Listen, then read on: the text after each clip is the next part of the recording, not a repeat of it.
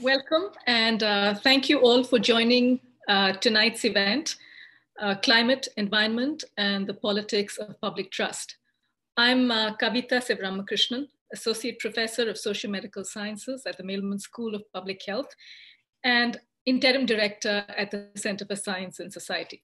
Before we start, I want to tell you a little bit about the Center for Science and Society, as one of our primary goals is really to organize cross-disciplinary conversations such as the one you will hear tonight. The Center for Science and Society brings together researchers, scholars, and practitioners in the social and natural sciences, in the humanities, law, medicine, and the arts in an effort to really engage in interdisciplinary research, teaching, and outreach. Our aim throughout all the years since we've been founded has been to really break down traditional academic silos, to develop new integrative paradigms for training and collaboration, and also really to do what we are doing today, which is to enhance public understandings of science in relation to some of the most pressing social concerns that we have today. We try to do this at the Center for Science and Society in several ways. We have a range of research clusters, about 7 of them just now, who are led by Columbia University faculty, and they work on cross-disciplinary research topics that build between the sciences and the humanities. We also offer grants. The center provides seed grants for interdisciplinary projects, events, and discussion groups. And we also support grants in an effort to encourage co-taught courses between the various disciplines. And over the past 5 years, the Center for Science and Society has offered more than $150,000 in terms of grants to various faculty, to projects and programs across the university, but also beyond. We also do a lot of programming. The center organizes and sponsors and hosts almost more than 40 interdisciplinary events every year. And if you aren't already subscribed to our mailing list, I really encourage you to sign in so that you can be notified of all our events, all the events that we are planning this semester. And there is a link posted in the chat session of your Zoom console, which is located at the bottom of the Zoom screen, through which you can actually subscribe to the mailing list. Now, we are also very honored to organize this event jointly with the Center for the History and Ethics of Public Health, whose co-director, Professor David Rosner, will moderate tonight's discussion. This event is part of the Center for Science and Society's 5th anniversary series. Our theme this year at the Center for Science and Society has been knowledge and access. And I really cannot think of a better topic for this Earth Day than to discuss what is necessary to increase public access, both at the global, national, and local level, to be able to understand the key issues relating to climate and environmental information that really affect the health and well-being of communities, both locally as well as globally. I'm really looking forward to this conversation. And before I hand over to you, David, I want to share a little bit of information about how people can ask questions, and then I will introduce the panelists. If you do have a question you'd like to ask to one or all of our speakers, please send it to us via the Q&A that you can see at down there near your screen. And you should be able to see that feature as one of the options on the Zoom screen. David and I will monitor the chat together and share your questions with the panel towards the end of today's discussion. We're honored to have absolutely terrific speakers today evening. The first of our speakers that I'd like to introduce is Michael Girard. Michael Girard is the Andrew Sabin Professor of Professional Practice at the Columbia Law School, where he teaches courses on environmental and energy law. He's also the founding director of the Sabin Center for Climate Change Law. He's also a member and former chair of the faculty of Columbia's Earth Institute. Before joining Columbia, he was partner in charge of the New York office of the Arnold and Porter law firm and is now senior counsel to the firm. He practiced environmental law in New York City full-time between 1979 to 2008. He has also chaired the executive committee of the New York City Bar Association and the environmental law section of the New York State Bar Association. Mona hanna-attisha is founder and director of the Michigan State University and Hurley Children's Hospital Pediatric Public Health Initiative, which is an innovative and model public health program in Flint, Michigan. She's a pediatrician, scientist, activist, and author. Dr. Hanna-Attisha has testified 3 times before the US Congress and has been awarded the Freedom of Expression Courage Award by PEN America. And she's been named one of Time Magazine's 100 most influential people in the world for her role in uncovering the Flint water crisis and leading recovery efforts after that. Dr. Hanna-Attisha received her bachelor's and master's of public health degrees from the University of Michigan and her medical degree from Michigan State University College of Human Medicine. She completed her residency at Children's Hospital of Michigan in Detroit, where she was chief resident. She's currently an associate professor of pediatrics and human development and a C.S. Mott endowed professor of public health at Michigan State University. Our third speaker is Adam Sobel. Adam is a professor at Columbia University's Lamont Doherty Earth Observatory and Engineering School. He studies the dynamics of climate and weather phenomena, particularly in the tropics. In recent years, he has become particularly interested in understanding the risks to human society from extreme weather events and climate change. And he also directs the Columbia Initiative on Extreme Weather and Climate. Adam has received awards from the American Meteorological Society, the AXA Research Fund, and the American Geophysical Union. He's author and co-author of more than 150 peer-reviewed articles and a popular book, Storm Surge, about Hurricane Sandy, and numerous op-eds. David Rosner, our moderator this evening, is the Ronald Lauterstein Professor of Sociomedical Sciences and Professor of History at Columbia University and a co-director of the Center for the History and Ethics of Public Health at Columbia's Mailman School of Public Health. He's an elected member of the National Academy of Medicine. He received his BA from CCNY, his MPH from the University of Massachusetts, and his PhD from Harvard in the history of science. Dr. Rosner focuses on research at the intersections of public health and social history and the politics of occupational disease and industrial pollution. He has been actively involved in lawsuits on behalf of cities, states, and communities around the nation. These lawsuits have been tied to holding the lead industry accountable for past acts that have resulted in tremendous damage to the health of America's children. On that note, I'd really like to, I'm looking forward to this evening, as I'm sure are all of you, and I don't want to stand between you and a great discussion. I'd like to hand over the panel and the discussion to Professor David Rosner. Thanks. Thanks so much. Can you hear me? Am I coming through? Yeah, okay. First of all, welcome everyone. This is really an auspicious moment in which to be discussing climate change. It's the 50th anniversary, of course, of Earth Day. It's the 50th anniversary of the establishment of the EPA. It's the 50th anniversary of the federal government's involvement in occupational and environmental disease in general, a period of time which we've been forced by various events to really confront the impact of climate change, but confront the impact of 100 years of industrial production on our culture, on our society, and our health. I'm, as Kavita mentioned, I'm head of the of Public Health, which is a joint undertaking of both the School of Public Health, Mailman School of Public Health, and our history department here at Columbia. Its goal is really to try to merge the disciplinary perspectives of these two very, very distinct enterprises. Two areas that have rarely spoken to each other in the past, but we believe have a great deal to teach each other in the future. We're meeting at an auspicious moment, as I mentioned. Literally, it's 50th anniversary of a pandemic, of Earth Day and the establishment of the EPA. And in the midst of a pandemic that is forcing us all to confront the impact of the worlds we have built, not only on our long-term survival, but on the changes of the history of industrial production that has wrought events that we are immediately concerned with, mainly an epidemic. For at least the last quarter century, scientists, social scientists, and climate scientists in particular, have been expecting that epidemics and pandemics of infectious disease will emerge as major threat to the world's population as shifting global ecologies promote their spread. Since at least the 1990s, a host of technical studies have identified our lack of preparation for expected pandemics. 20 years ago, the National Intelligence Estimate bluntly announced that, quote, "It is not a question of whether, but when the next killer influenza epidemic will occur." Since then, SARS, MERS, Ebola, and other infectious diseases speak to the accuracy of this warning. 3 years ago, the Gates Foundation and Hopkins was specific.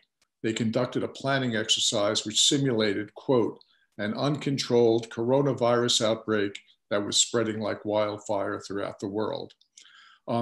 Today, we'll begin with what will undoubtedly be an ongoing discussion of the impacts of climate change with an eye to the immediate crisis. In addition to briefly reviewing what we know, we will hopefully, after some discussion within the panel, engage in a broader discussion with you, the audience, and muse on what the future might look like. Will we once again see this pandemic as a once-off isolated event, as we did with SARS, Ebola, and other outbreaks, and simply return to the world that existed before? Will we simply open our economy and get back to work as the president and many politicians have expected, or will we use this opportunity to rethink where we want to go and what our future should look like? One that places this pandemic in a long history of climate change, industrialism, social inequalities, and unequal distribution of wealth. Should we fundamentally rethink how we got here and where we're going? We'll start in a few minutes with each of our panelists, followed by a broader discussion with all of you. Let's see how this works. I've never quite chaired a conference without any knowledge of who's out there in the audience. So let's get going. I'm going to start out with Adam, if you're willing, Adam. Okay, and just ask you a very broad question and let you answer it as you want. Okay, can you give us a brief overview just so we can all start on the same page of the basics of climate science and your own musings about the relationship to our experiences with public trust and our current pandemic? Yes, thanks, David, and thanks the organizers for having me. I'm going to try to share my screen now because I made some slides in anticipation of this question. So here's some slides.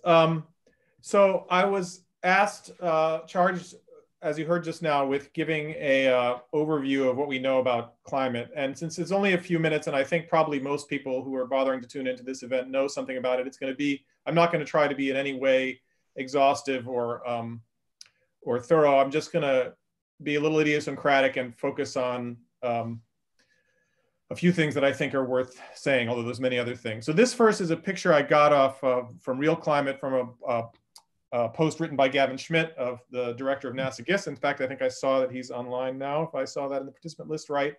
And what it shows is the Earth's deviations of the Earth's surface temperature from its historical average.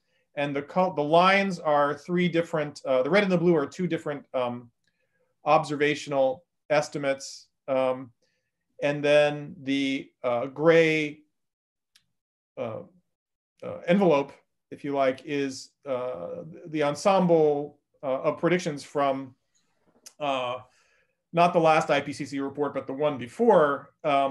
So that starting in 2000, those are predictions. And so the models, so in other words, there's predictions from 2000 versus what's happened in the last 20 years is to the right side of the figure. And so you can just see that the models have been quite good over this period, although with some spread around the truth.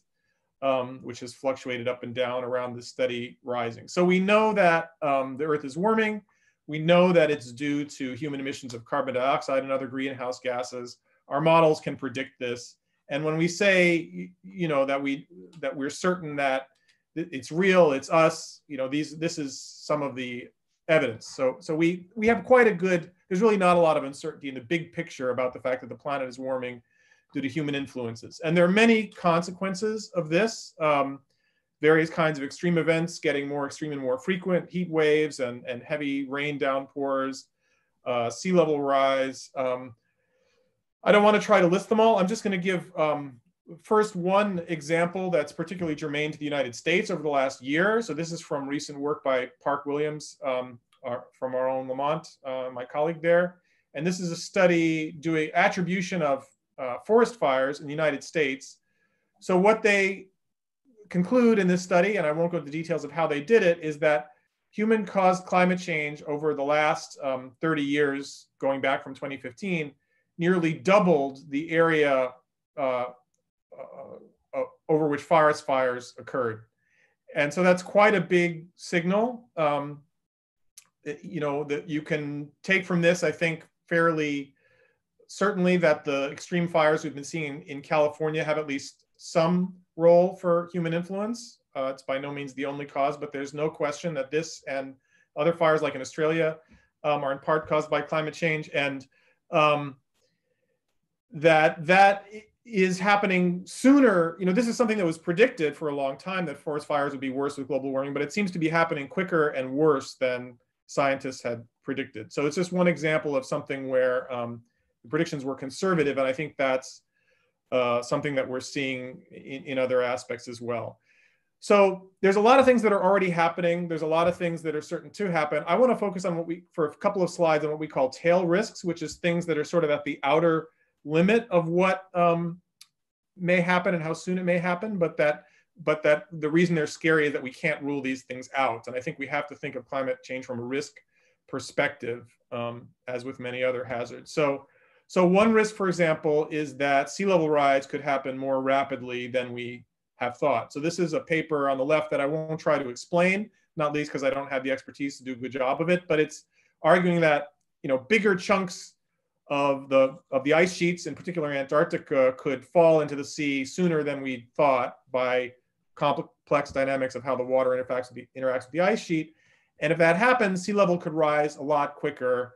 The graphs down there show, by 2100 and over a longer period, but certainly over the next century or even out into the future centuries, we could see meters to even tens of meters of sea level rise, which would be absolutely catastrophic and put large areas of very populated land underwater. So that's one of the scary. Sea level rise is certainly happening. We've already had about a better part of a foot over the last 20th century globally due to climate change, and that's already dangerous, but we're going to have more. Another tail risk, and this kind of thing is really scary. This is another study that argues that over the next, within a few decades, you could have some parts of the Earth, especially in the Middle East and South Asia, where the hottest days in the year could be sufficiently hot and humid that people cannot survive those conditions outdoors for any significant periods of time. Now, this may not happen as soon as these studies say, but even if the conditions don't literally become uninhabitable, they will, in the hottest parts of the world, will get closer to these conditions, and this is going to cause. So even if this tail risk doesn't, play out in the near future, we could get close enough that it causes agriculture failures, migration, and those are the things about climate that really scare me. Is the sort of force multiplier. If you have large migrations, then that causes stresses like we've already seen in the last decade or so, and wars and so on, that are worse than climate change itself. A third one, I'm not at all an expert on the economics of climate change, but I will just say my impression from what I have learned is that it's even more uncertain than the physical science. So this is from some respected economists, a graph which I won't try to explain in detail, except that it shows some different assumptions about modeling climate and economics, different assumptions about the climate and different assumptions about how economies respond. And some of these curves go up.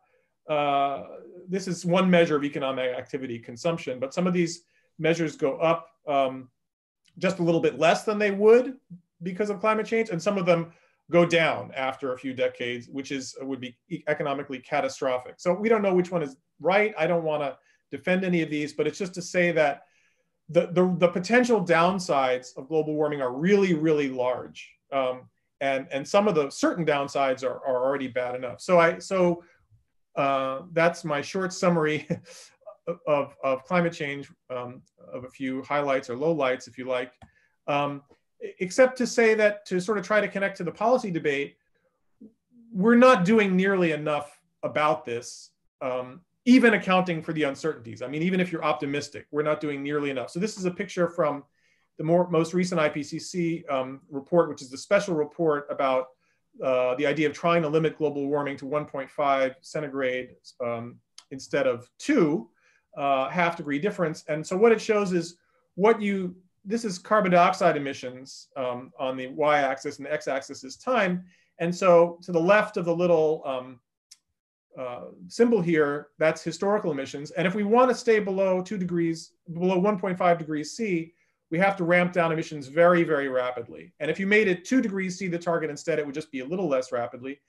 And you know, you don't have to be an expert in understanding the politics or economics of carbon emissions to know that it just doesn't look like this is anywhere near happening, right? This would require, the future part of this would require radically, radically different behavior from what we've seen in the past. And there's no indication that that's happening. International negotiations have largely been a failure. And our United States, the United States has mostly not helped, the Paris Agreement being the one exception, but we now have a government that's moving us in the opposite direction. So, the scientific uncertainties really don't affect this. In other words, we're not close to making the kind of decisions we would need to decarbonize the economy to avoid very serious, dangerous warming. So just to try to say a little bit about the politics of this, so why is this not happening? It's not happening one argument is that it's not happening because of climate denial, because some people just don't believe the science. This famous book by Naomi Oreskes and Eric Conway that argues that the climate disinformation is motivated reasoning. It's not that people really don't believe the science, it's that they don't want it to be true because that would require then government action, and the people who are opposed to government action therefore cast doubt on the science. And we're seeing that same kind of thing with coronavirus. So lines like, it's no worse than the flu are sort of very reminiscent of things like, well, the climate has always changed naturally. So every climate person is watching this virus play out and seeing everything we've seen in climate happening, but just much, much faster, and all the same kind of misinformation. But there's one big difference that I think is kind of interesting that's worth thinking about a little bit, and that I've been thinking about. And that's that the large-scale denial is now over. In other words, for the first couple of months when the virus was coming to the United States, we had President Trump saying it's no big deal, it's going to blow over, we don't have to do anything. And of course, that delay is costing us thousands of lives. But there was a switch where even Trump and Fox News and everybody who was denying the science decided that the science was now okay, in the big picture at least, and that we needed to take some kind of action. And that hasn't happened on climate. Those same people haven't made that kind of recognition on climate. And it's interesting to think about what difference that makes and what difference it doesn't make. So of course, it's sort of obvious why it's different. I mean, the evidence is undeniable. You have bodies piling up. It's all happening much faster. And the president could see that this is going to affect his reelection chances because his actions will make a difference in the next year, which isn't true for climate. But it's interesting to think about what other differences are and what's the same. And I think, and this is my last slide, by the way, I think what this shows us is that what's happened since Trump changed his mind and decided the virus was real and not going to go away magically was that it doesn't really change the underlying policy response that much, or the politics that much. I mean, we still have a pretty weak federal response that's not helping in all the ways we need it to help. The government isn't playing the strong role that the states needed to play. And we see the Trump administration and its allies doing the same things they wanted to do anyway. I mean, going after, trying to stop immigration and doing other things that are really irrelevant to solving the virus problem, helping the people that they want to help and hurting the people that they wanted to hurt anyway. And so I think what this shows is that climate people would be wise to learn is that denial is just a tactic. And even when the denial goes away, which hasn't happened on climate, but might someday, the underlying disagreements are fundamentally political, and climate really isn't a science problem anymore, as the virus in some respects isn't, although of course there's science problems buried in both. It's a political problem, and we have to face that primarily. So I'll stop there because I think I've talked long enough, and I will unshare my screen. Adam, can I just ask a very quick, naive follow-up question? Sure. I think we've all seen the New York Times articles from space, showing pictures from space about what's happened over the last, month or so regarding pollution over China, over the US, over New York, over Beijing. Do you think that kind of information can help reshape the public debate in a way that we never had the opportunity to do before? I'm putting an awful lot of faith in science and your ability to affect a rational discussion. But, you know, up until really even this past year, we never thought about, or we never accepted as legitimate arguments that Sanders raised in his election campaign. Which arguments? Huh? Which arguments do you mean? Well, the arguments, things that now seem on the table, like just all of them.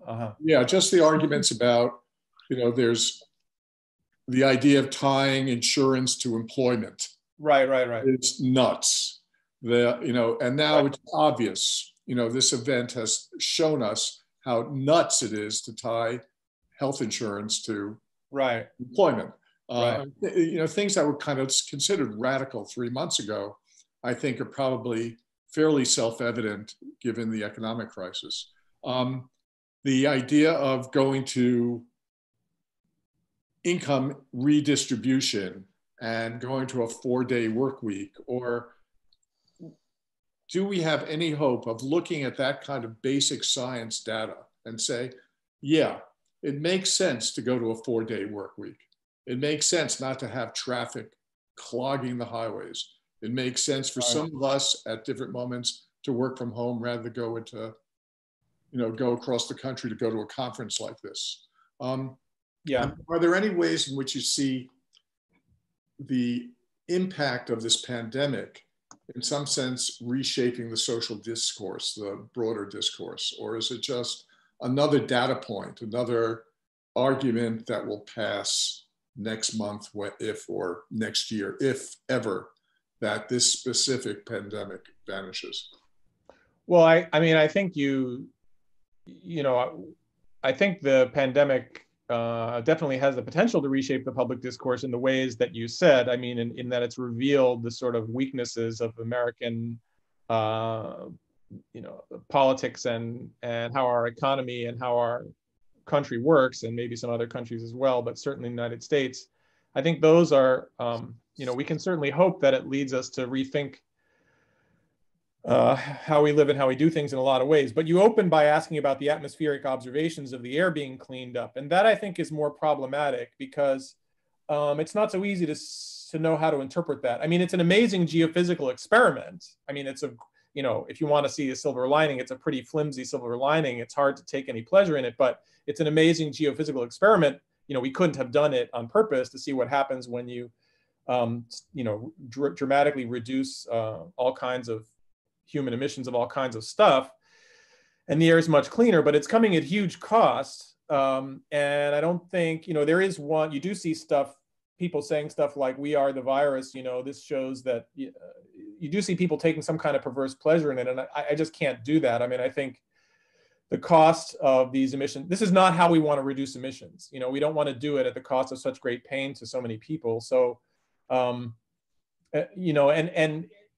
the carbon dioxide emissions reductions that I've seen estimates are really only, I don't know how accurate this is, but the projections I saw suggested that CO2 emissions may only go down a few 5% or 6% or something this year, which is really a pretty small decrease considering the amount of economic shutdown we had to have in order to get it. So I think,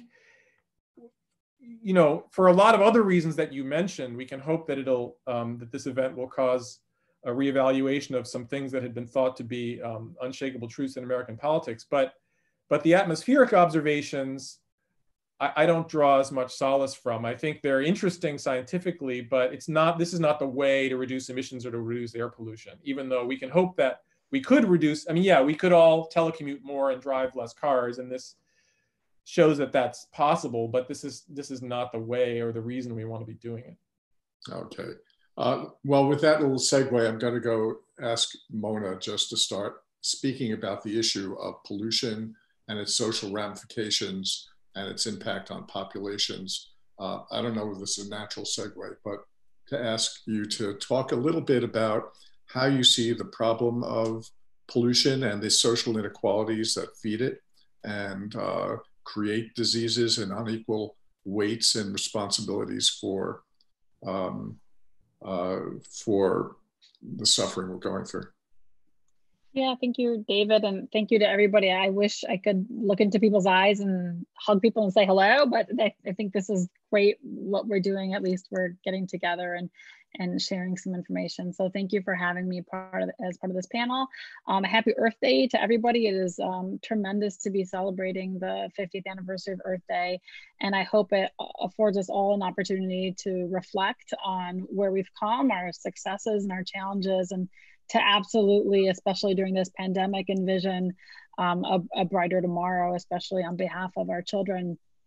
So as a pediatrician, a public health kind of trained pediatrician, I'm really kind of on the front lines of the intersection of kind of race, discrimination, environmental issues, especially as they implicate our children.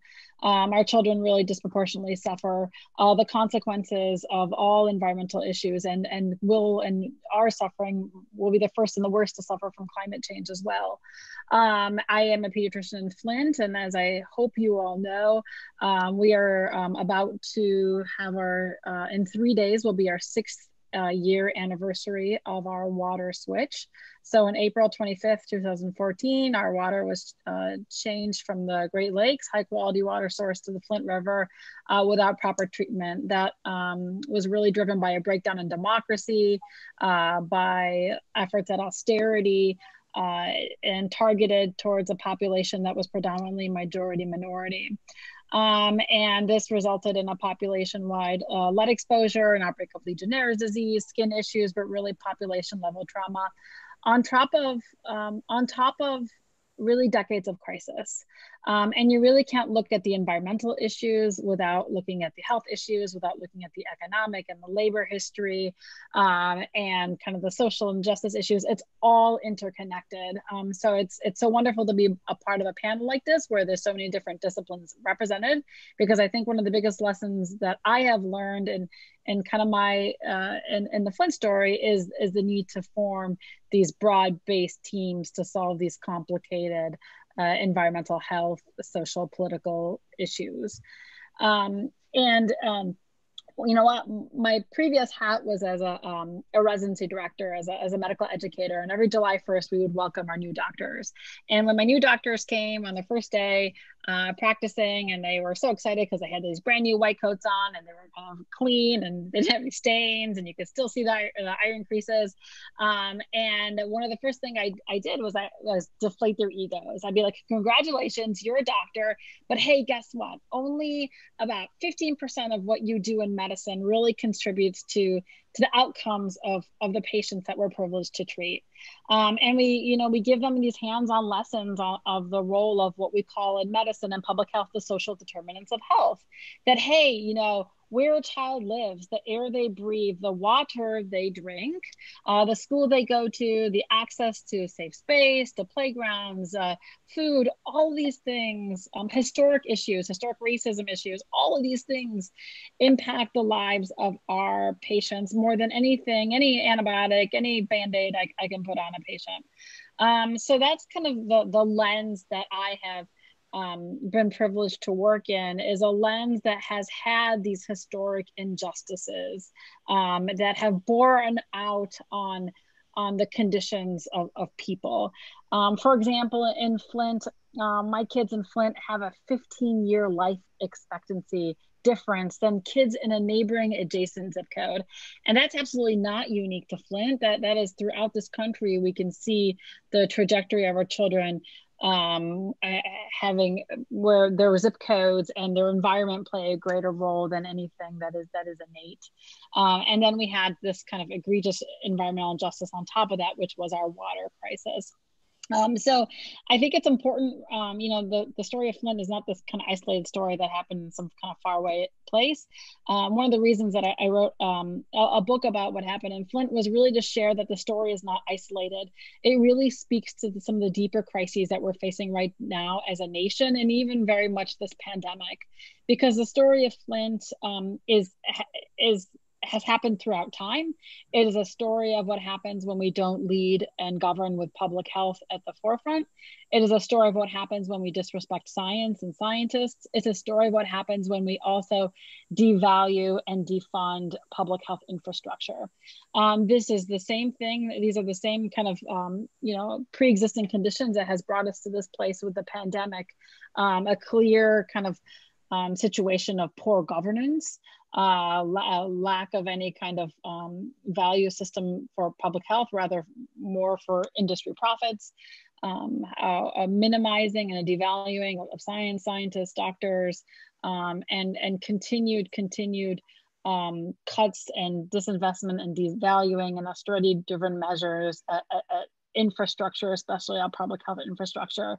So I hope we come away with learning some of these lessons that we should have been learning really for decades. This is very much an ongoing replay of public health crises that have happened throughout time. But this, I think, has been kind of more jarring and more visible than much of what we see in the world of kind of environmental crises. So for us in Flint and in Michigan, where we've also been hard hit by this pandemic, you touched on the issue of kind of race and discrimination. We are also seeing significant disparities in who is affected by this crisis, as well as obviously previous crises. It continues to be our low income, predominantly minority, predominantly African-American individuals. For example, in Michigan, 40% of our deaths from coronavirus are African-Americans, where they only make up 14% of the population. So I think it is providing us with, it's been eye-opening for a lot of folks who aren't aware of the predominance of these different disparities in health outcomes, but it also gives us an opportunity to, I hope, rebuild and reconsider and look at things like equity issues when we invest in these systems to care for each other. Lastly, this has been such a physically isolating experience. So, look at us all on our different screens. But I think there's really an opportunity for us to come away with this, recognizing how connected we are, how absolutely connected we are, and how that moving forward, we have to build on those connections rather than continue to put up walls between us. Thank you. I'm wondering if Mike would be able to pick up on some of those things. Sometimes we hear on the newspapers and on newscasts that, this pandemic is a great leveler. And I think what Mona is beginning to say is, no, it's not. There's disproportionate effect on different populations. That's hardly a leveler. It, in some sense, accentuates the inequalities that exist. Mike, would you be able to start addressing the linkage between economic inequalities and climate change and public policy? Would you be willing to talk about that? Yes, and let me start by sharing my screen here.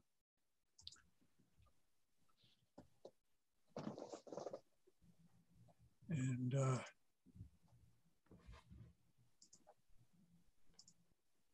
there we go.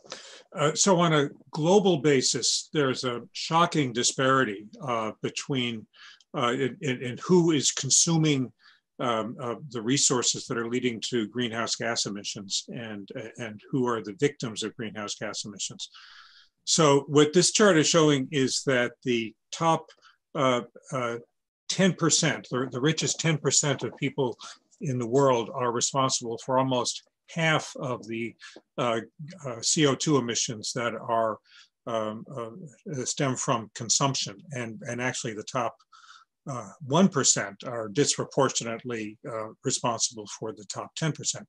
And so we have the richest 10% of the people in the world who cause half of the emissions. The poorest 50% are responsible for only about 10% of the emissions that are caused by consumption.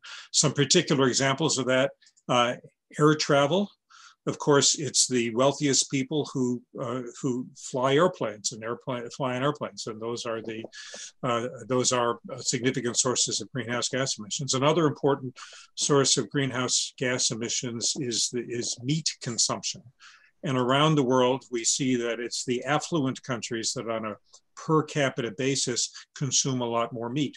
So in lots of different ways, it's the richest people who are responsible for most of the greenhouse gas emissions, but the most vulnerable people by far are the poorest people in the world, the people whose livelihoods depend on agriculture and therefore are highly sensitive to weather extremes, or people who live in river deltas in South Asia, or the Mekong Delta or the Nile Delta, the people who are most susceptible to extreme flooding, the people Adam mentioned, extreme heat, parts of the world that may be vulnerable to unbearable heat in the years to come. The poorest people in many parts of the world, including the US, are also most likely to live near the sources of pollution, the power plants and the freeways and so forth. And so they are the victims of this profound environmental injustice. And that is very similar, as Mona was saying, to who's most vulnerable to the COVID-19 virus. It's the poor people who live in crowded conditions. They can't observe social distancing. They are more likely to, if they have jobs, to have to go to work because they drive the buses, or they stock the delivery, they stock the grocery stores, or the delivery people they don't have the luxuries of working at home and being distant like that.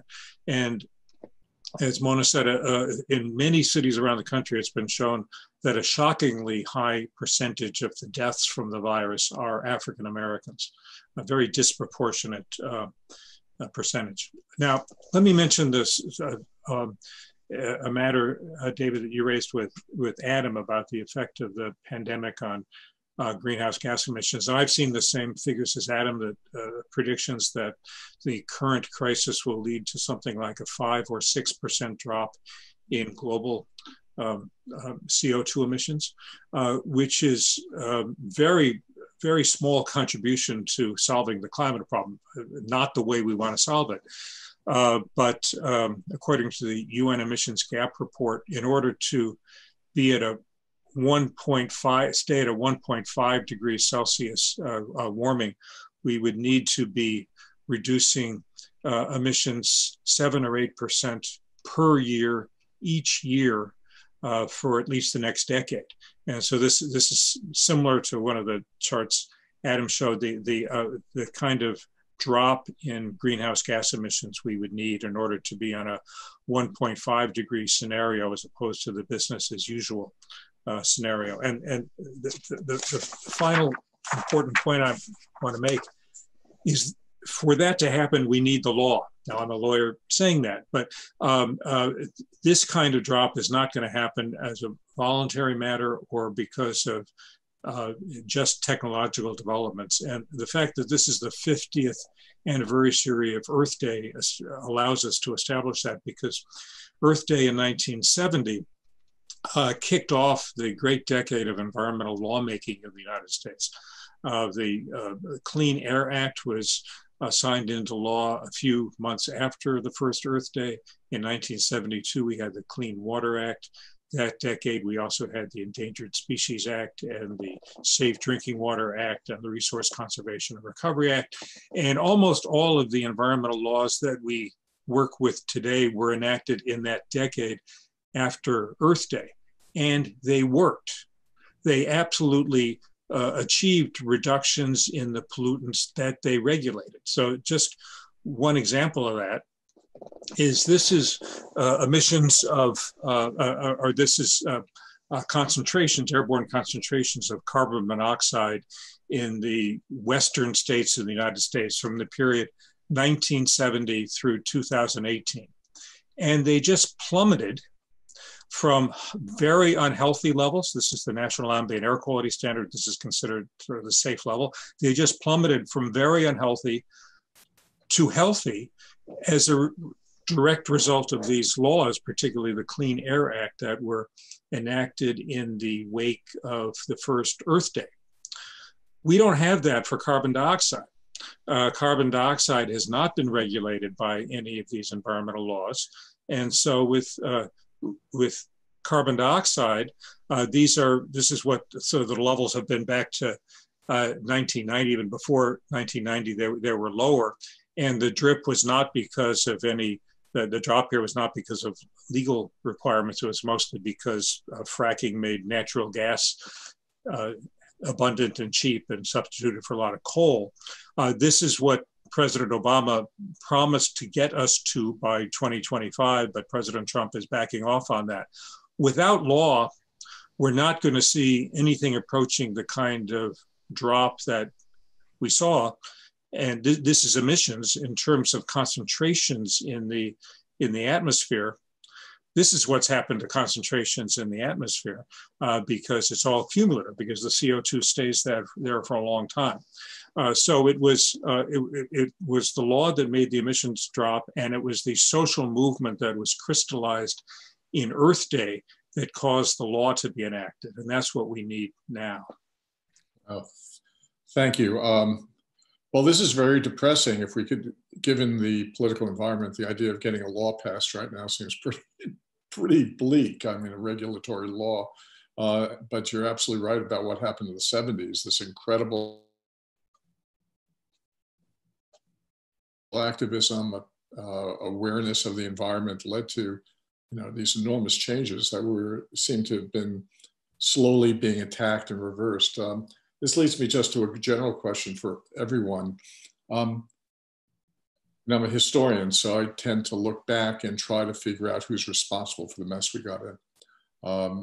And I'm just wondering, how do you go about evaluating that responsibility without the history?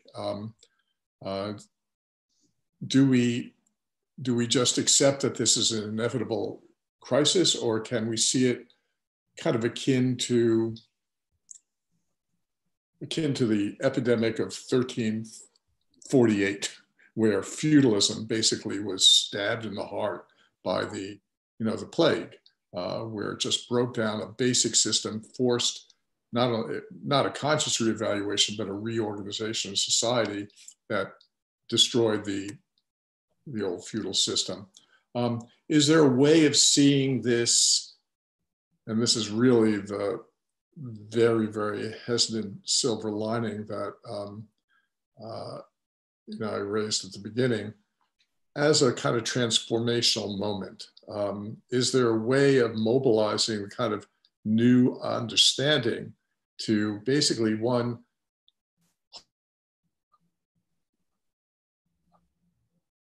accountable in a way we never have before? Or are we just doomed to pass this by and await the slow disintegration of our ecology and our economy and our society as we watch the tides rise?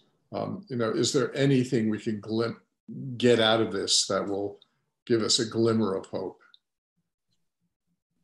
Anybody willing to tackle that? I would say that the stakes of the November election cannot be overstated.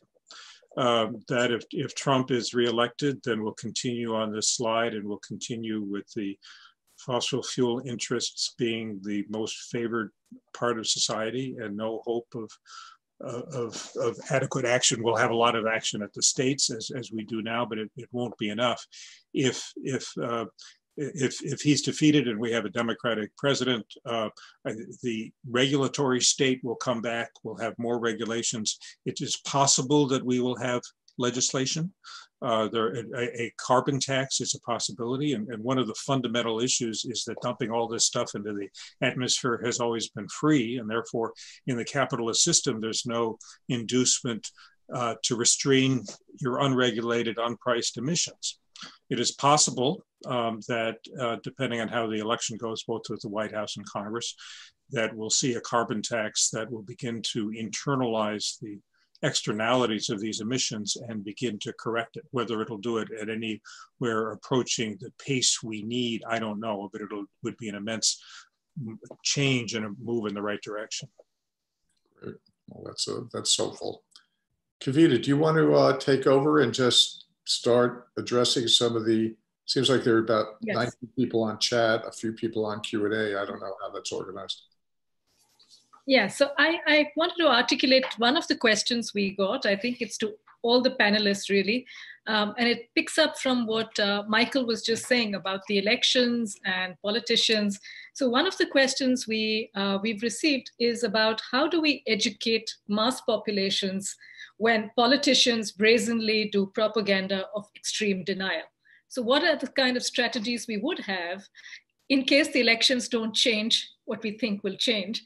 And in case we are left with the status quo as it is, I mean, how do we begin to do advocacy, I think is the question.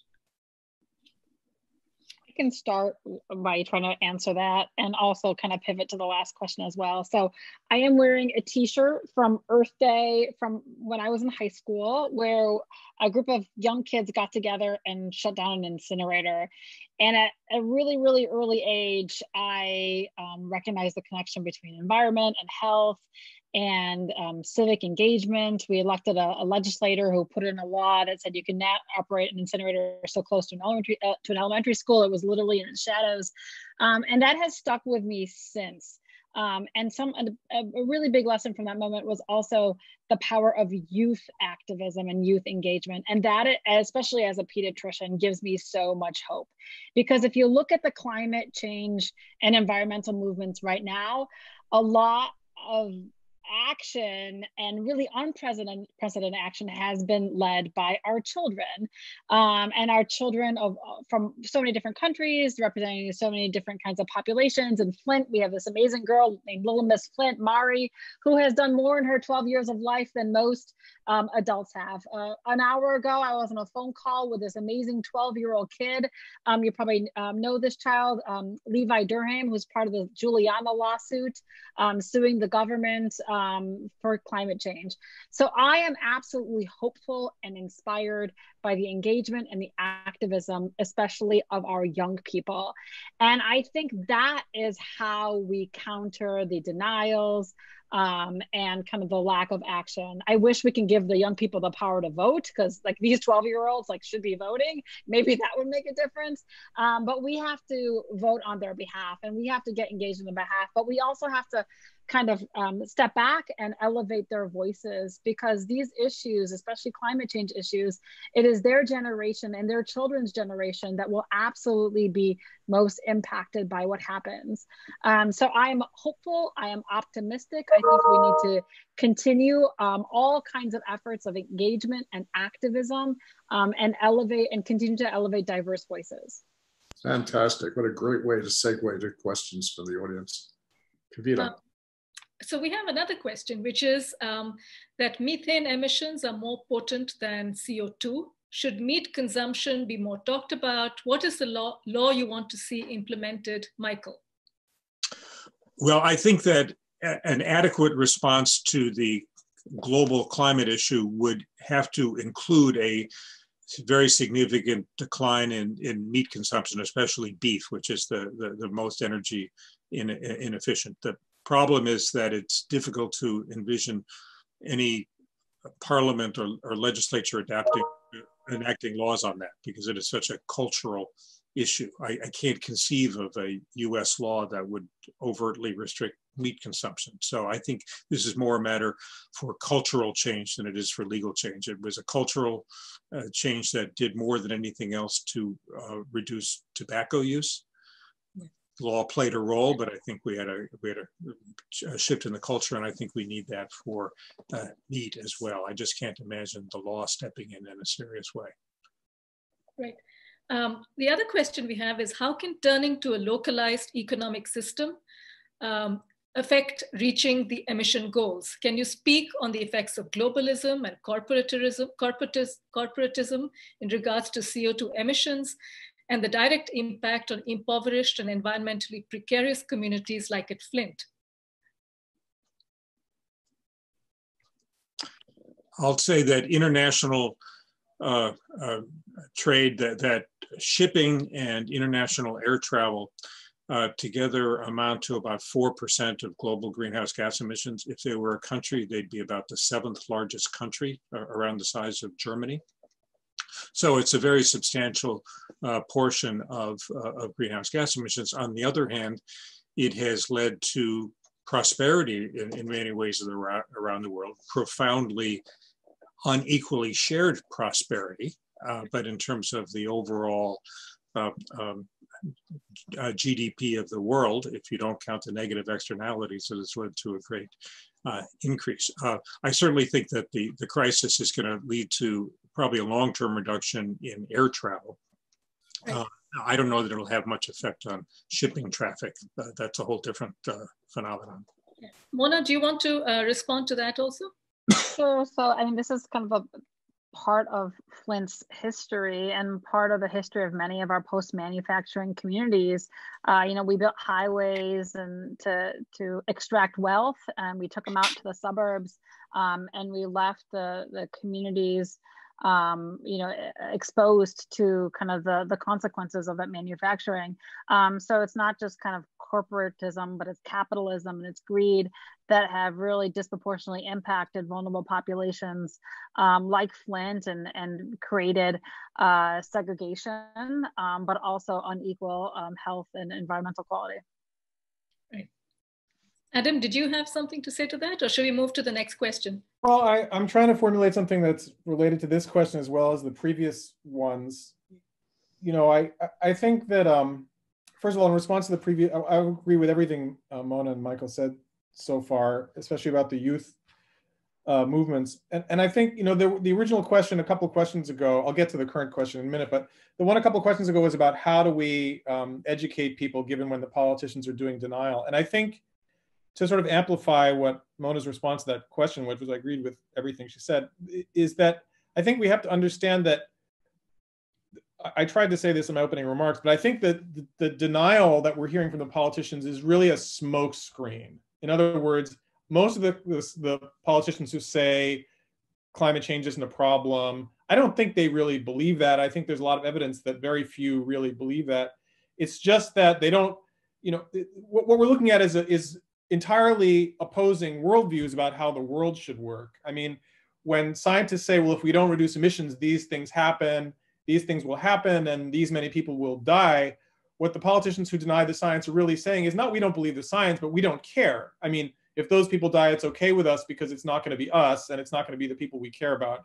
And so, or it's not as important as other short-term, you know, goals we have, political and economic. And so, you know, I think what's great about the youth climate movement is that I think they've recognized that and framed it that way. I think a lot of my generation, certainly a lot of scientists in my field have framed it as a science issue, that you guys don't respect science. Here we are, the scientists, we're stating what the facts are and you're not listening to us, and that's the problem.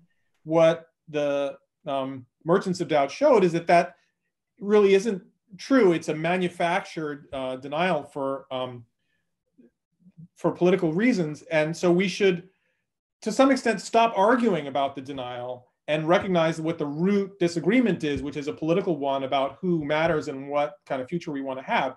And so that's the way the political thing should be claimed. It shouldn't be about do people believe in science or not. It should be what kind of future do we want? And I think that that's, you know, the youth movement is framing it that way, but that's relatively new. In other words, we're framing it as a social justice issue, not a science and environment issue. You know, I think the original Earth Day, in some way, one of its negative side effects was it sort of splintered off a group of people who cared about the environment that are envisioned as sort of hikers wearing Birkenstocks or something, and it's an issue for those people. The youth movement is saying, no, it's an issue for everybody. And so to get back to globalism, I mean, one aspect of globalism is that we have trade and airplanes and all that kind of stuff. But the other thing is, do we care about people who live far away from us or don't we? You know, so there's this nationalism, you know, nationalist populist movements that are emerging now in so many countries, including the United States, that's as opposed to the view of, well, all human beings matter and we care about them even if they're not our, you know, family members or whatever of our religion or speak our language. And so I think, you know, that's the part of globalism that we have to keep, because climate really is a global problem. You know, my emissions are this, I mean, I may emit more or less than somebody else. As Michael showed, I'm probably emitting more than most people on the planet, but but all the emissions get mixed up together and everybody's going to suffer the consequences to some degree, even though wealth can protect people a lot. So, I mean, I think that's the part of globalism that we want to keep, it is the recognition that, once somebody crosses a border, they don't become a fundamentally different species of human being. Has anybody else read this book by Walter Streeck? It's called How Capitalism Will Fail. And it's kind of a dismal history of the last 100 years. And one of the basic hypotheses in the book, or points of the book, is that there was once a bunch of robber barons that raped the earth and did horrible things, but they were also worried about the social impact of their changes because they depended upon workers to run their factories in a classic Marxist sense, that they depended on them and they were worried about the social disruptions that would occur.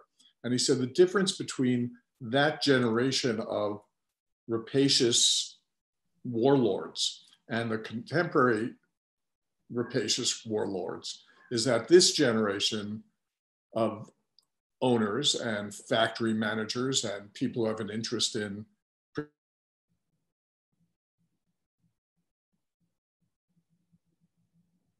upon a class and a group of people that have lost power, that they've had, whether it's automation, he goes through a whole series of changes in the economy that allow this group to feel as if they're insulated. I mean, he's not talking about a literal group, but whether it's the whole construction of the modern economy has insulated certain powers that have a real profit in the rapaciousness of the culture and do not fear the impact of the instabilities that will be created if that culture.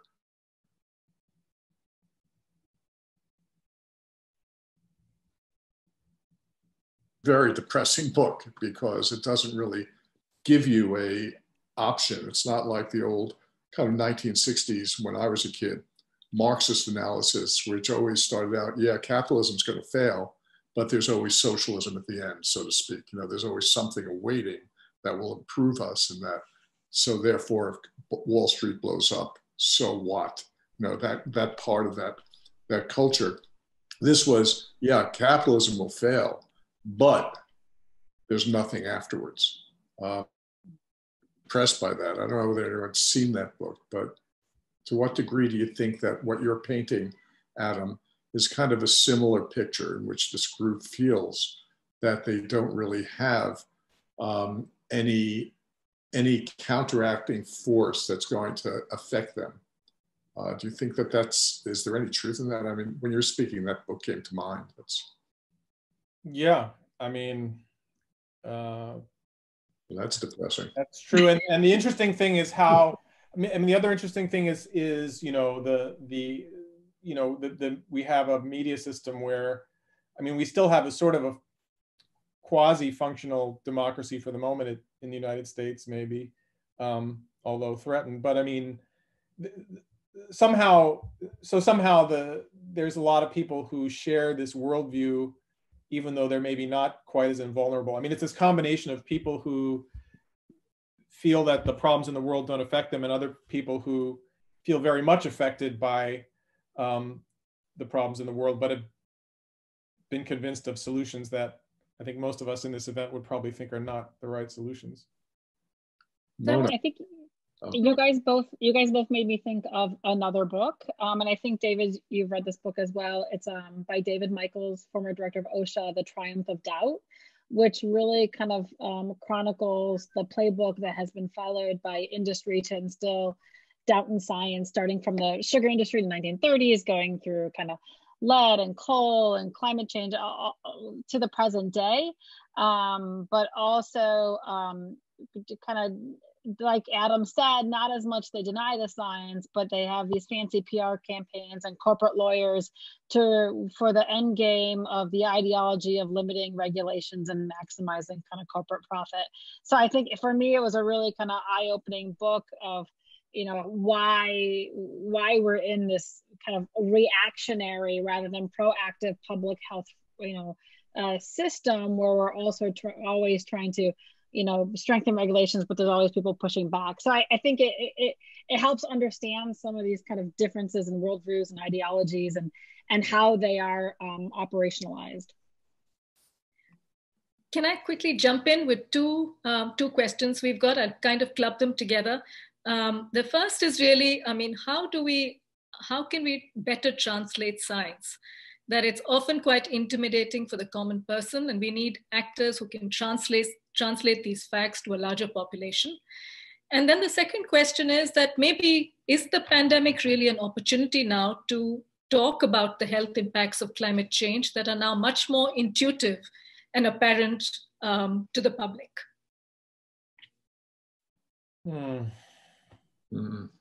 I can start. I mean, the first question is a question that I simultaneously like and dislike. I mean, on the one hand, I think it's true that many scientists are not great communicators to the public, and that's because in our training, we learn how to communicate with each other over years of hard work, and then we have to unlearn the habits in order to communicate with the public, because it's very different to communicate with a peer who shares all your training and understanding, and you're only arguing over the details, versus communicating with the public who doesn't have all that training. You have to, use plain language, connect through shared human, understandings. You have to do a lot of things. So all that is true, and I think it would be great if scientists would learn to be better communicators, and as well, support the many communicators of science who are not professional scientists. I mean, there's a lot of great communicators about science who are not working scientists, and that's fine. I guess what I challenge about the question, though, is the sort of implicit understanding that that's really the root of any of our major problems. In other words, I don't think we have fundamentally a science education problem. I mean, there's a lot of misunderstanding of science out there, but I think the real conflict here is a political conflict over values, and the science disinformation is a smokescreen, I think. So, I mean, science communication is great, but I just don't think it's the issue. And about whether the coronavirus will help us understand climate, I don't know, because I don't think there's that much evidence that the coronavirus is really a manifestation of the climate problem. I mean, it's a manifestation of a lot of other things. I mean, humans encroaching on wildlands and mass agriculture and other things that are reasons for lots of emergence of new viruses. Mona's probably more an expert on it than I am. But I mean, except in some sort of cosmic sense where people become more aware of global problems and sort of remote threats, or rethink everything. I mean, maybe it'll help, but I don't. Right now, it seems almost to work the opposite way, because coronavirus has taken over everything, so it's hard to really think about other problems for many of us. Yeah, let me say, I agree that I don't think it's overall an education issue. The Yale program on climate communications does extensive studies which have, as I understand it, not shown a direct correlation between educational level and belief in climate change. It's that the people who are better educated, who don't believe in climate change, are better at coming up with rationales for not believing in climate change. So I think it is a much deeper cultural issue than educational level. Mona, do you have? Yeah, I guess I would just say that I think in our scientific and academic communities, we should be ingraining more opportunities to allow us to be better communicators. So for example, with my trainees, my medical doctors, we do like advocacy trainings. We do role playing on how to talk to legislators and how to prepare fact sheets and how to write op-eds and all these things. And I was privileged to have gotten that kind of training in my career. But I think we also do need to do a little more with that. We're really good at writing articles in journals that very few people read.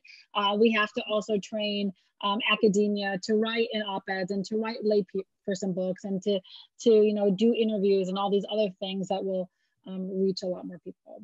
Right. So there's one more question, which is about polarizing and less polarizing technologies. What is the potential of less polarizing technologies and policies associated with those, such as cool roofs and tax breaks associated with their use for addressing climate change? I thought you were going to say like Twitter is a polarizing technology.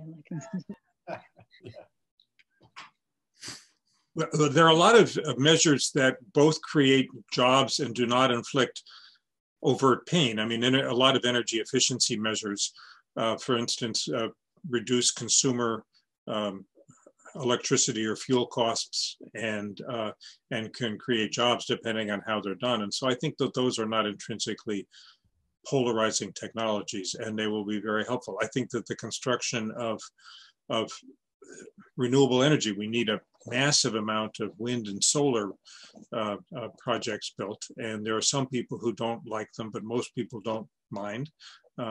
And those are also sources of potential great economic opportunity, tax revenues for the places where they go. Lots of jobs can be created. So I think that that kind of green infrastructure program can really be positive, and a best case scenario for emerging from the current crisis is that we see something like the Works Projects Administration. We see something like the Depression era public works programs aimed at building out a green economy and a resilient infrastructure. In a best case scenario, we would see a lot of public money going into that, and it would be killing several birds with one stone. So there's a question that's following up on some of the observations the panel has made. My questions follow up on Adam's points about needing to recognize fundamentally ideological differences between climate deniers and environmental activists. To what extent does the panel think that we need also to make palpable the extent to which globalization has essentially outsourced pollution? Just as better labor standards in the US have been evaded by corporations that can open factories in China in order to continue to make products cheaply. And as a result of that, coal pollution and other things have been affected.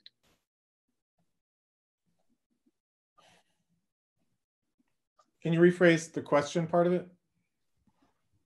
What was the question? Well, the question is basically about, what is the place of these ideological differences that you talked about between climate deniers and environmental activists? And what has been the role of globalization in the fact that basically, if we don't want to talk about pollution in one space or in one country, basically we're outsourcing it to other spaces. And what do we do about that kind of inequity? We've talked about, Mona's been talking about certain spaces of deep inequity, but how do we relate that globally?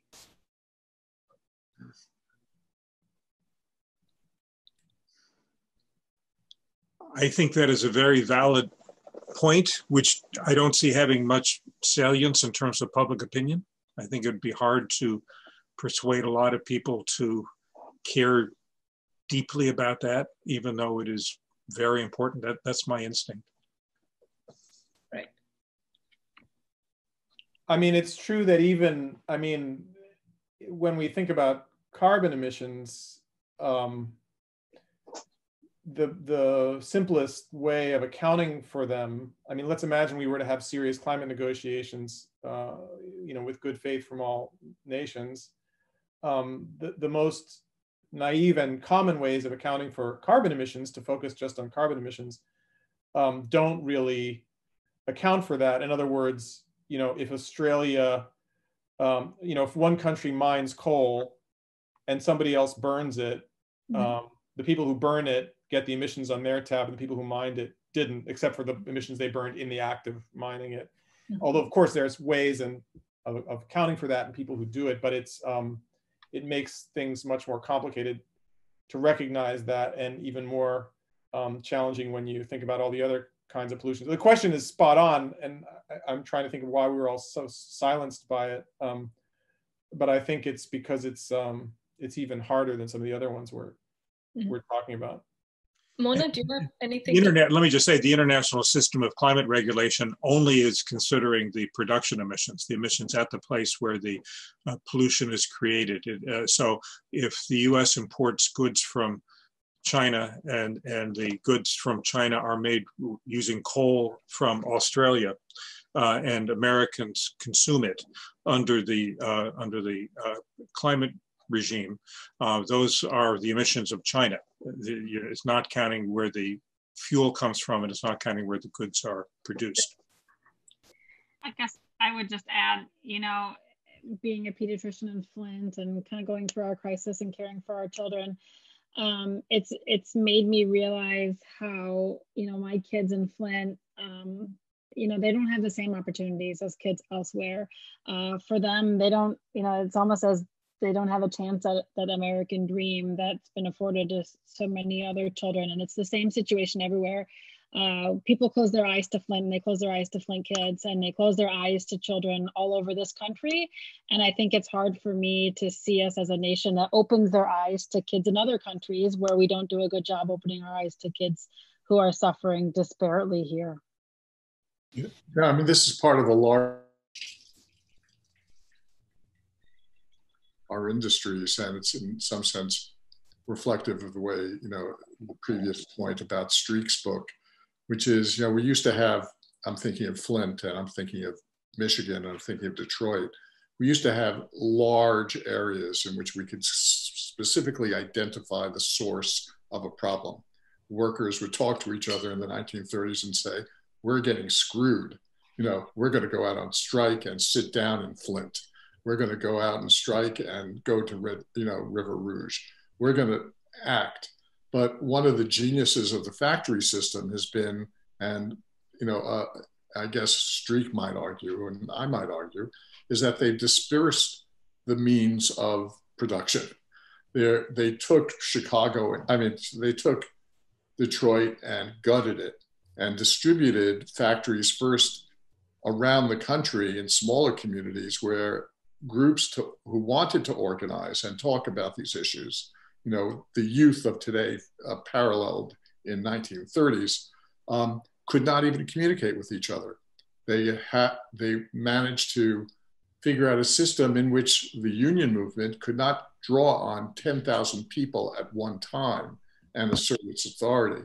And in some sense, the internationalization of petrochemicals, the movement of lead from, you know, Missouri, for example, to Peru, you know, lead mining, or the movement of the petrochemical industry from, you know, the industrial heartland to God knows where, has in some sense helped create that the disappearance of community power. And you're holding out, I think Mona's holding out the idea that there really is there are other constituencies that this global economy has created that are really at the root of possible change that we have not historically thought about, which are, you know, the kids. So we have a question about the price of oil. How will the price of oil play out? Will it be used to keep it in the ground as unviable, and a movement towards renewables could be moving forward more aggressively? How can we make sure that it stays the way it is instead of, or will it be used to subsidize fossil fuels for an economic bounce back? I think this is straight on. It's a good question. So I'll start, if I may. In a usual world, a very low price of oil would mean a lot of people would go out and buy gas-guzzling cars. They would go out and buy SUVs. But of course, right now, people are not feeling affluent, and so they're not doing that. It would also discourage renewable energy. But most of the renewable energy, wind and solar, is to make electricity, and oil is not used to make electricity in this country anymore. So they're not really in direct head-to-head competition. I think that the remarkably low price of oil will drive out of business a lot of the small companies that are engaged in fracking, because they can't make any money with oil so cheap. And I think that actually is one of the things that Russia and Saudi Arabia had in mind in this very strange price war that is going on.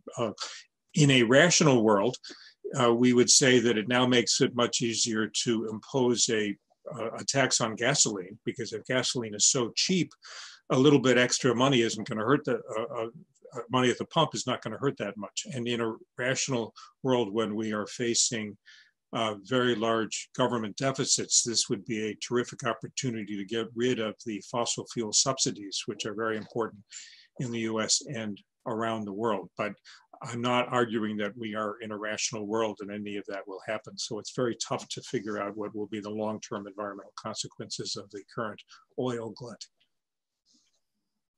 I'll just say there was a Trump tweet the other day that foreshadowed a attempt that that we can expect some further, some kind of fossil fuel industry bailout proposal to come from his administration.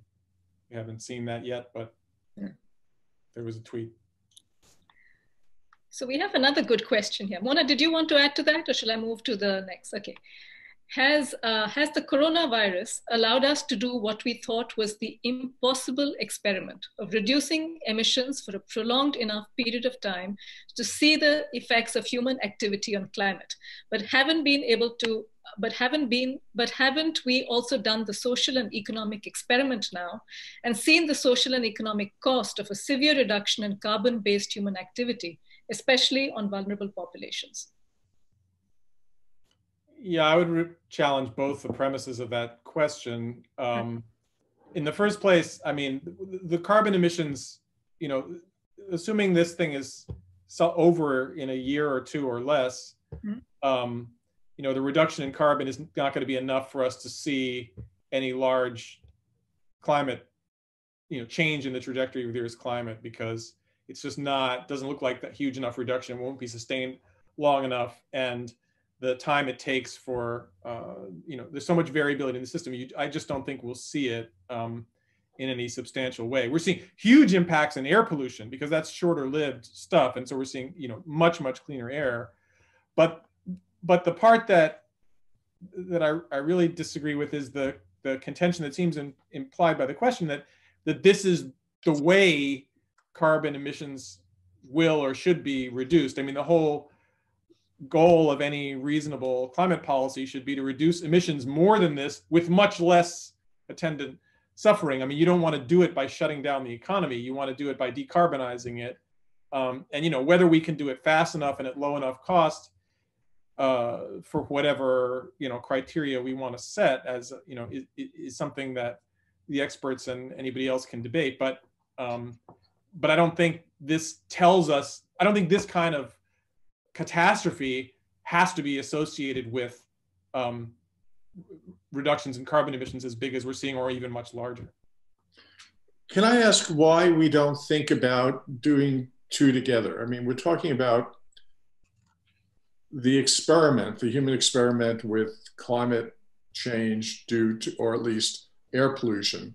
Why aren't we ever thinking about doing things like redistributing wealth through the reduction of the work week,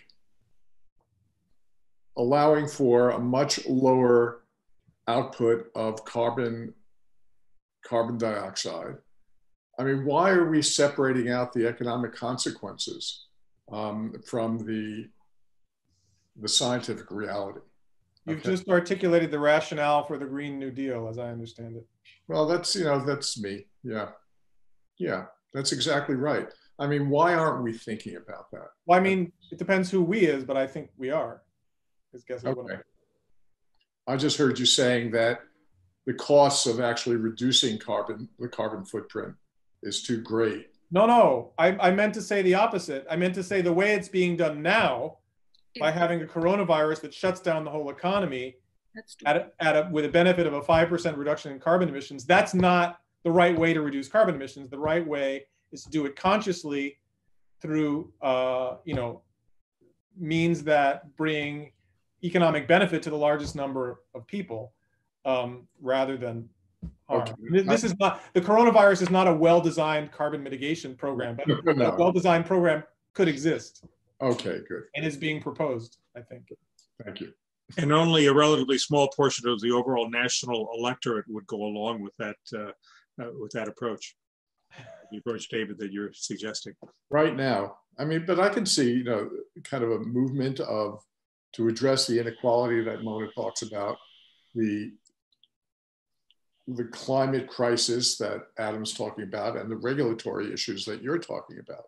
It seems to me like there is a way of mobilizing those three kind of parts of the puzzle. If we could kind of mobilize certain populations, that's why I was kind of like turning to Mona for hope, in terms of her identification of young people who could understand this issue as not just a one-off pandemic, that's happening, and then we go back to, quote, normal, as the president talks about it. You know, we go back to the life we lived 12 months ago, which was deadly. And we all knew it in the long run, but this pandemic has brought, it can be used, I mean, hopefully used as a mechanism for identifying what we have done to ourselves, irrespective of whether we're dying immediately. But what is required to really create a stable new environment that does not, is not ravenous. So I was trying, hopefully, you know, to kind of say we all are talking about the same kind of, in some sense, very fundamental change that's required, and trying to pose the idea that there is a program that could actually attract people. And you know, the issues like, you know, that Sanders identified in the campaign, which seems so radical a year ago, you know, so radical, the idea of universal health care, because, you know, that is now obviously absolutely on everyone's mind, but, you know, and the idea of divorcing universal health care from the job and from employment, I think is probably something that people would really understand in the course of this current epidemic. The idea of taking away healthcare at the very moment when millions of people are going on, are losing their insurance is idiocy. So I'm just thinking about the ways we could work out a program that was a little less depressing. Do people want to respond to that? There is a last question which actually captures in a line what David is trying to ask, I think. What action for you, all panelists, could be the most effective to protect the environment? So if all of you had one go at saying what would be the most effective action to protect the environment, what would that be? Go to swing states and register voters. That's the immediate answer, yes. Vote. I was going to say vote. Same thing. Vote. Get others to vote. The same thing, and how to. But it's interesting to think about how to do that at a time when nobody's supposed to be outside. All of you New Yorkers need to move to Michigan. We need you. Very, very much of a swing state. But we can't go knock on doors anyway. You can make phone calls. You can move here permanently. Thanks, Mona. Love your winters. Well, I think it's right on time. I think maybe, unless there's some, you know, burning questions out there, I really want to thank everybody for getting together. This is wonderful. You know, I know some of you individually, but getting us all in the same room was a lot of fun for me, and very interesting. Thank you for organizing this. Well, I didn't organize it. That was Kavita. Thank you, and thank you on behalf of the Center for Science and Society, Center for the Center for the Ethics and History of Public Health, and to all of you, especially for joining us. Thank you, and to the audience. Thanks.